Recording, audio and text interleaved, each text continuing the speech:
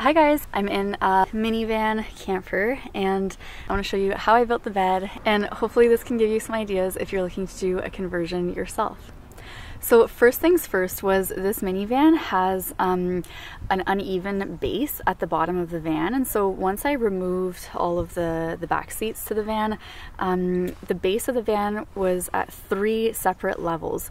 So the first thing I did was I got into the van when there was no seats in there, and I started measuring out to see kind of what the difference of the levels would be so that I would know how tall to make each of the legs of the bed. And so I did some measurements and I kind of decided how tall the legs would be.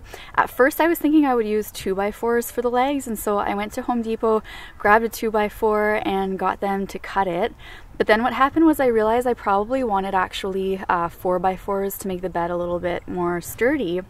But the issue then was that it was COVID and everything shut down, and so the store shut down. Like, this was back in March when everything shut down, and so what happened was I had to then order my materials online and go pick them up at the store.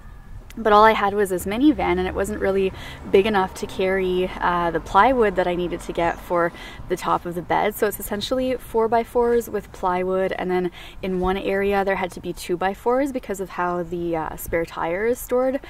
So anyways, I went to Home Depot, I grabbed this stuff, and I actually put the plywood on the roof of the van, and my dad was with me, and we kind of tied a rope around the plywood in the van, and then my dad kind of had his arm out to like stabilize it on the roof while I drove, and I just drove super slowly to go back to my parents' place. And then my neighbors there at my parents' place have the tools needed to be able to actually cut the wood. So basically we used a 4x4, a 2x4, and a piece of plywood. And then I measured out, I wanted to have part of the bed be able to raise.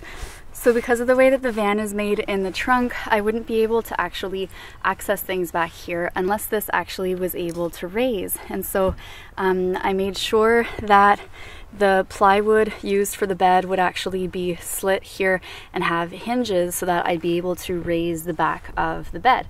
So I did the measurements for that, and my neighbor cut the wood. We made sure that the legs all fit well at the different base levels of the van. And then once the wood was cut, I sanded it, and then I painted on some varathane, and this is a water resistant substance to make sure that the wood wouldn't get moldy. And then I measured out exactly where the legs of the bed would go, and then where they would need to be drilled into the plywood. So I actually took a pencil and just kind of drew an outline of where it would be drilled, because we'd have to take out all the legs and the plywood and do the drilling in the garage. And then my dad has his drill, so he drilled it for me. And because the base of the van is all uneven and the legs of the bed need to be different heights, we just found some stuff to prop up the smaller legs so that everything would be level for us to drill.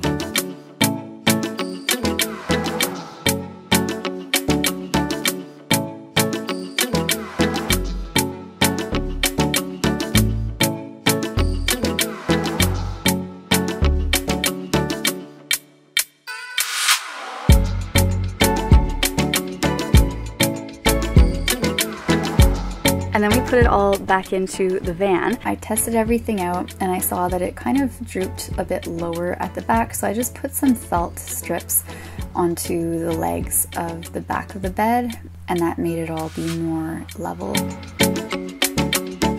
But the issue with having plywood as the top of the bed is that there's nothing for airflow. So you know when you normally have a bed, it's got kind of wooden slats so that you've got airflow coming, and this is so that the wood doesn't mold, because we actually sweat in our sleep, and so it wets the mattress. It's kind of gross. So you need to have something for airflow so that the wood doesn't mold.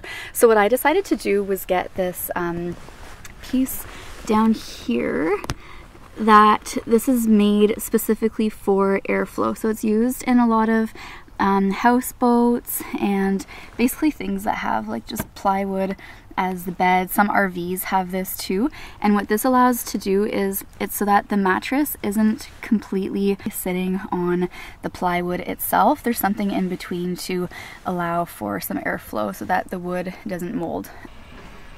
So I cut that to make sure that it fit the bed itself.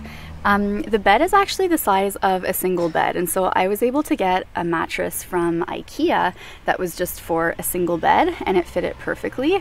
So I got that mattress, and then I slept on it the first night.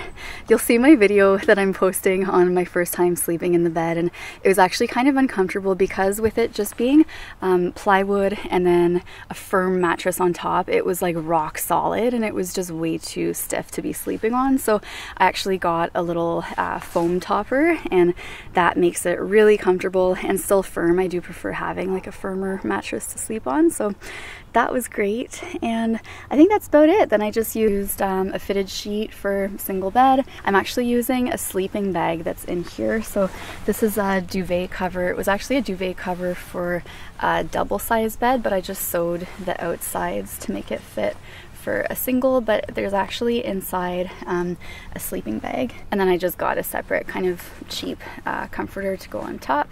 And then if ever I'm too cold with all of this, I also have a winter sleeping bag, which is perfect for sleeping in colder temperatures too. So that's how I made the bed for this minivan camper. I hope it helps you guys if you're thinking of doing a similar project. Please let me know if you have any questions down in the comments, and give this video a thumbs up if you enjoyed it. Subscribe if you haven't already so you get to see all the videos in this van life series, and I'll see you next time. Thanks so much for being here, and may you be happy, healthy, and free. Bye!